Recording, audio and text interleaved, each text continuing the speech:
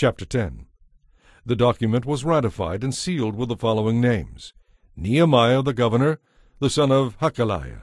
The priests who signed were Zedekiah, Seraiah, Azariah, Jeremiah, Pashur, Amariah, Malchijah, Hattush, Shebaniah, Maluch, Hiram, Meremoth, Obadiah, Daniel, Ginnethon, Baruch, Meshullam, Abijah, Mijamin, Meaziah, Bilgai, and Shemaiah.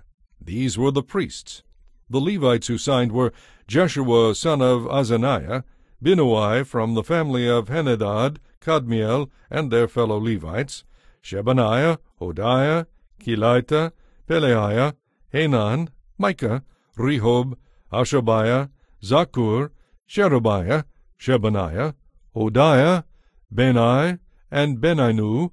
The leaders who signed were Perosh, Pahath-Moab, Elam, Zatu, Beni, Bunai, Azgad, Bibai, Adonijah, Bigvai, Eden, Ater, Hezekiah, Azur, Hodiah, Hashum, Bizai, Harif, Anathoth, Nebai, Magpiash, Meshullam, Ezir, Meshezabel, Zadok, Jaddua, Pelatiah, Hanan, Anaiah, Hoshea, Hananiah, Hashub, Halohesh, Pilha, Shobek, Rehum, Hashabna, Maaseiah, Ahiah, Hanan, Anan, Maluch, Hiram, and Baanah. The rest of the people, the priests, Levites, gatekeepers, singers, temple servants, and all who had separated themselves from the pagan people of the land in order to serve God, and who were old enough to understand, now all heartily bound themselves with an oath. They vowed to accept the curse of God if they failed to obey the law of God as issued by his servant Moses. They solemnly promised to carefully follow all the commands, laws, and regulations of the Lord their Lord. We promise not to let our daughters marry the pagan people of the land, nor to let our sons marry their daughters. We further promise that if the people of the land should bring any merchandise or grain to be sold on the Sabbath or on any other holy day, we will refuse to buy it. And we promise not to do any work every seventh year and to cancel the debts owed to us by other Jews.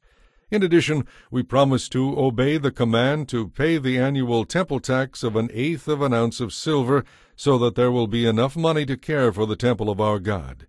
This will provide for the bread of the presence, for the regular grain offerings and burnt offerings, for the offerings on the Sabbaths, the new moon celebrations, and the annual festivals, for the holy offerings, and for the sin offerings to make atonement for Israel.